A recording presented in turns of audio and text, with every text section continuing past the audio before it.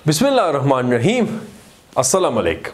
Salaar Khan here, and today with some examples on the Fourier series representation of systems. Now, we've already discussed the two equations, the synthesis equation and the analysis equation. So these are the two equations that we are gonna use. So starting off with some simpler examples, the basic ones. Although the sinusoidal we have seen, but let's say we do it again through a proper way. So this is cos of omega naught t, where omega naught is the fundamental frequency of the period of the wave. So what can you do is you can now if you are asked to find the Fourier series representation, so what do we have is you need to get to this equation, and to get to this equation you need to know the Fourier coefficients first. So that is something longer. For this sort of a wave, for a sinusoidal wave, you can directly use what? The Euler's relationship. So in this case I could use is that this would be an exponential of j omega naught t plus an exponential of negative j omega naught t upon 2. Isn't it like this? It is. Now what can you do it if I further split it up? So I could write that this is 1 over 2 exponential of j omega naught t plus a 1 over 2 exponential of negative j omega naught t. This is what we get. So now this particular thing is the Fourier series representation of this particular signal.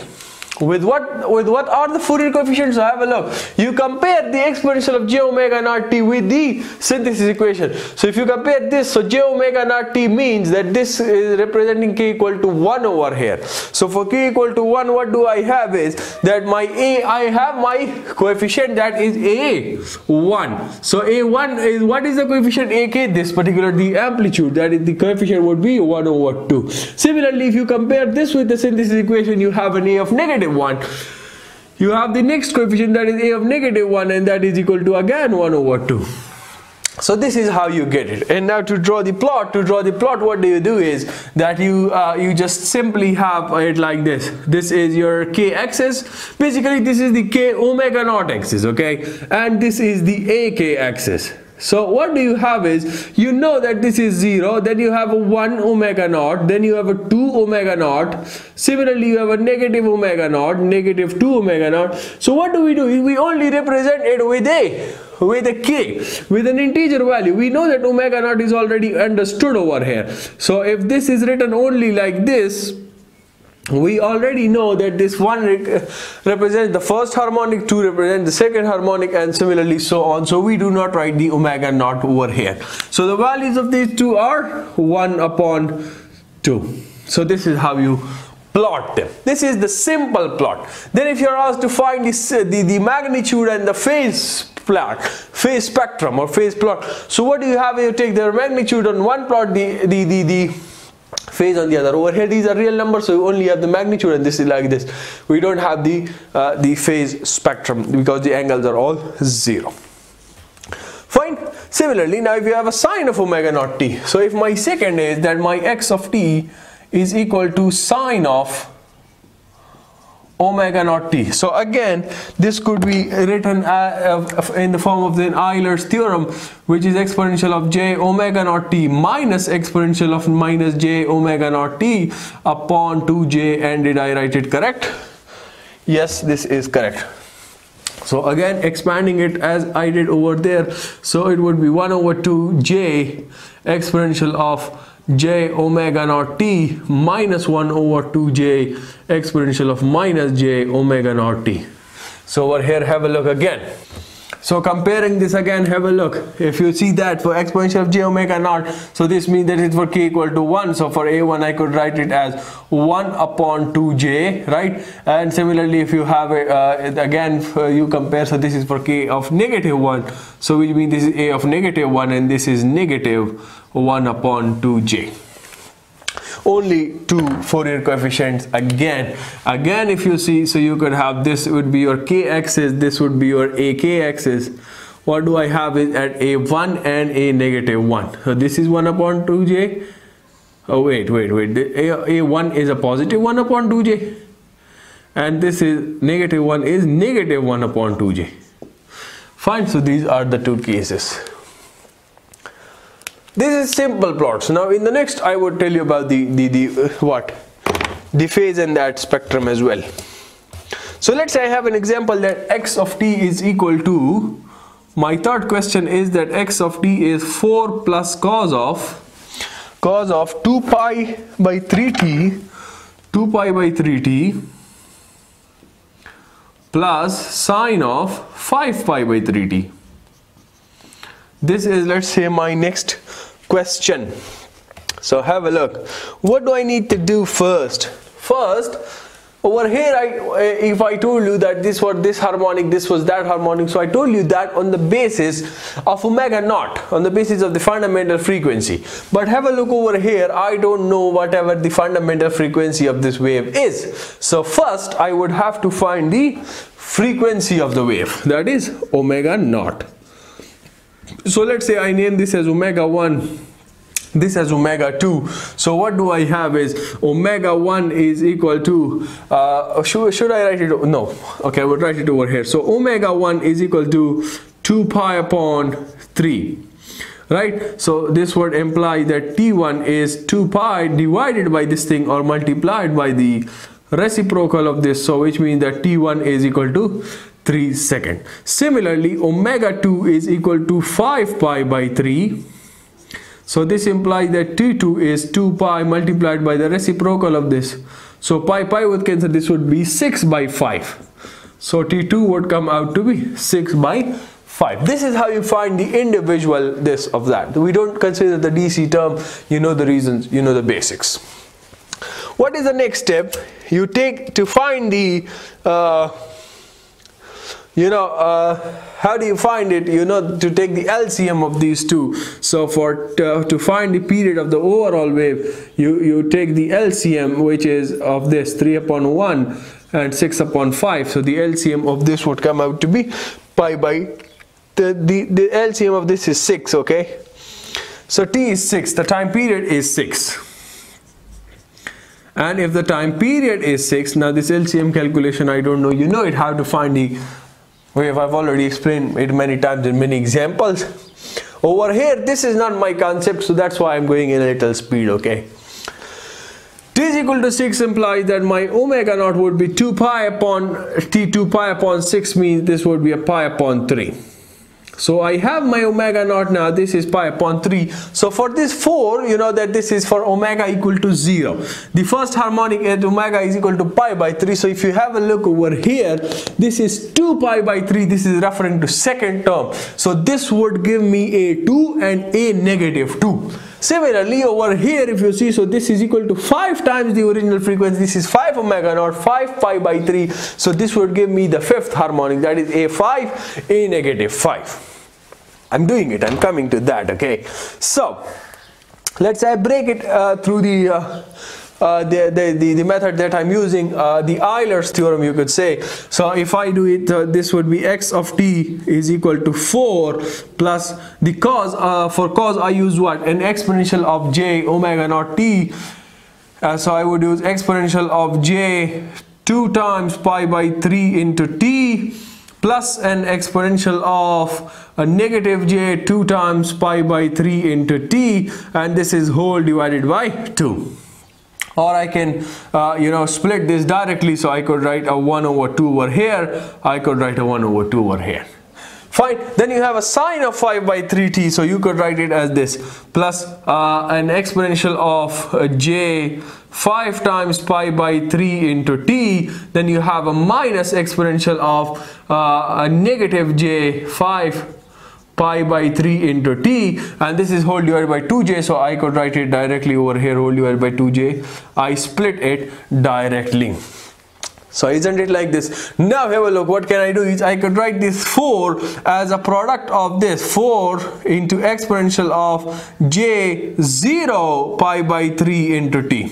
Isn't it like this? So have a look, it's giving, if you compare this to the synthesis equation, this is first of all, this is the Fourier series representation in form of the synthesis equation. Now you're asked to find the Fourier coefficients. So for Fourier coefficients, what do you got is you got a naught equal to 4. Then you compare this again, so this is 2 times pi by 3, you got a2, which is 1 upon 2. Similarly, you got a of negative 2, which is again 1 upon 2. Similarly, over here you have a5, which is 1 upon 2j, and similarly you have a negative 5, which is negative 1 upon 2j. This is what the answer is. Now what can you do is, you can draw the simple AK graph. The simple AK plot is as over there I drew. Let me draw it over here again. If this is my K axis, this is my AK axis. So for K equal to 0 I have 4. This is a 4. Then at 1 I don't have. Then at 2 I have what? 2 I have 1 over 2.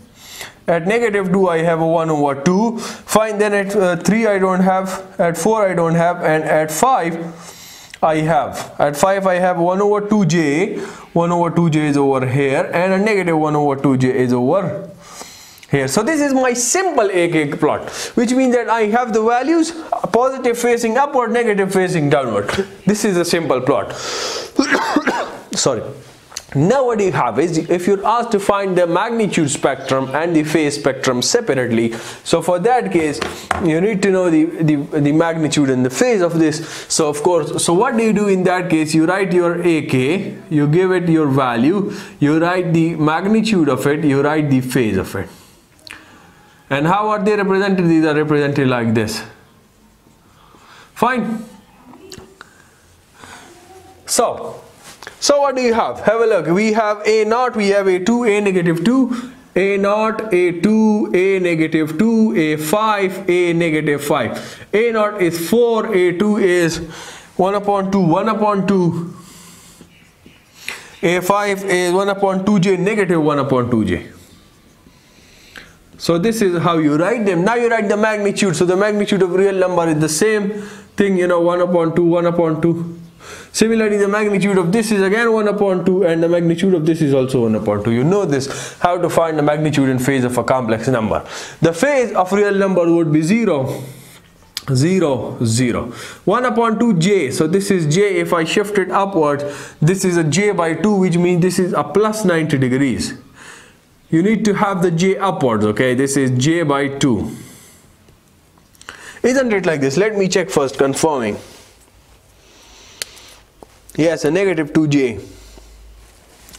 This is a negative 2j. Sorry, I did not mention the 2 as well. So this is, if the negative 2j, this means that it has an angle of negative 90 degrees. Similarly, this 2j is shifted upwards, you have a positive 2j, which means that you have a plus 90 degrees. So you have found the magnitude, you have found the phase. Now you need to draw the graph of it. So if I draw the graph, let's say over here, this is not over here. Why don't I draw it properly over here? So if this is my K axis, this is the magnitude of AK. Fine. So what do you have? At 0, you have 4. At 1, you have 0. At negative 1, you have 0. At 2, you have 1 over 2.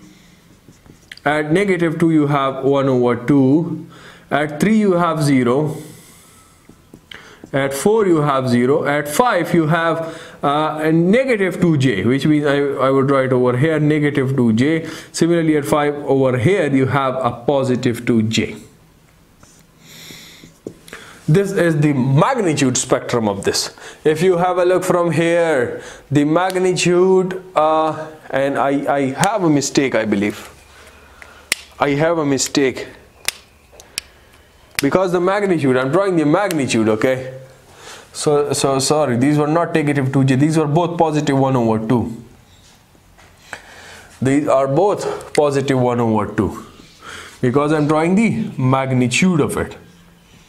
So if you have a look from here, we can deduce a property, and the property is that the magnitude spectrum is an even function of k. You write it please. The magnitude spectrum is an even function of k. And this is how you get it. You time reverse it, you get the same thing. This is an even function. Similarly, Now you talk about the phase spectrum. So if this is my have a look, this is my k-axis, this is my angle of a k-axis. So at 0 you have a 0 angle, at 1 2 3 4, at 5 you have a negative 90 degrees, or let me draw it a little upwards. Let me draw it like this. So if this is my k-axis, at 5 I have a negative 90 degrees, and at a negative 5 I have a positive 90 degrees. From this I can deduce, this is another property, that the phase spectrum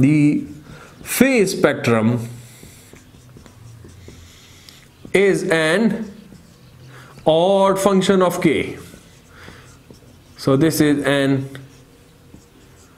odd function of k. Fine. Over there the magnitude spectrum is an even function. This means that the magnitude of ak is equal to the magnitude of a of minus k.